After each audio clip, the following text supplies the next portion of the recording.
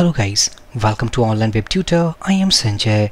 We are learning CodeIgniter 4 framework tutorial. This is our part number 7. Inside this video session guys, we will discuss about that is how can we include partial files. So first of all, as we know that in the last video we had discussed that how can we create master template layout file. So this is the concept somewhere we are going to implement in that master layout file. So first thing first, we need to understand that what are partial files. Go to next tab. Let's say we have a website. Inside that website, the number of pages we have called equals to 6. In those 6 pages, we have a header, navigation menus, sidebar and footer. So by the help of the concept of partial files, we can actually separate our reusable code modules. Now if I back to editor, this is our master template. Inside this master template layout file, we have a header. Inside this header, we have a navigation menu, as well as if we go at its footer, here we have a footer area. Now inside this master template layout file, this is the area which is common throughout all the web pages. This is the area which is also common throughout all the web pages. Inside this master template, we have a dynamic area which is going to render all about dynamic web pages contents. Now let's say that this is the file which is going to contain thousands of lines of code.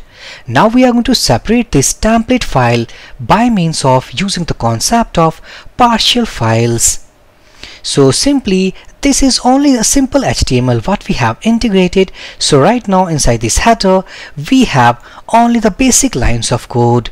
But let's say when we integrate any admin LT theme or ED admin theme or simpler bootstrap, let's say website, so in that case inside this header we have a bulk of codes.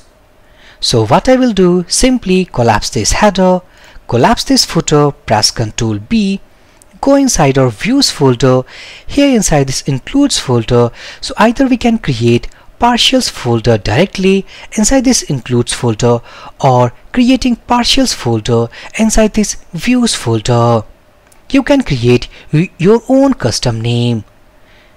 So views, go here, create a partials folder. Inside this partials folder, I will create 2 files. The first file is for header. So let's say header.php. Next file I will create, let's say footer.php. And what I will do, go inside this master template file, cut all the code of header, go inside this header.php, and simply I have added our HTML header code inside this header.php file. Go inside this footer, cut all the code and pasting it here. This is our footer.php. Now this time these are the 2 files which is our partial files. Go inside this master.php. Now if I back to browser, let's say that simply if I run our application index.php about us, so this is our web page content of about us page. Now inside this page we don't have any header as well as its footer because we have separated and created a separate new 2 files. So we need to include these partial files inside this master template. So what I will do, let's set this include, and inside this includes we need to go inside partials folder and we need to call header file. Let's say if this partial folders will go inside this includes folder, so the path should be called this includes folder, then partials and then header. Now if I copy this path, pasting it here, this time we are going to add our footer.php partial file, save all these changes, go and reload this page. Now we have a header and we have a footer. So by the help of concept of partials file inclusion, we can actually reduce our master template layout file code.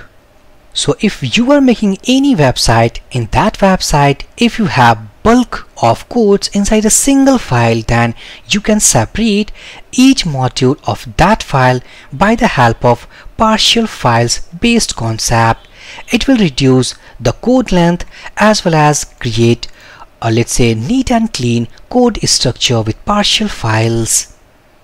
In the next video, we will see that how can we include our assets file. So inside this video session guys, if you're in doubt, then please drop your comment. I will give my reply as soon as possible. So for this video session guys, thank you for watching and have a great day.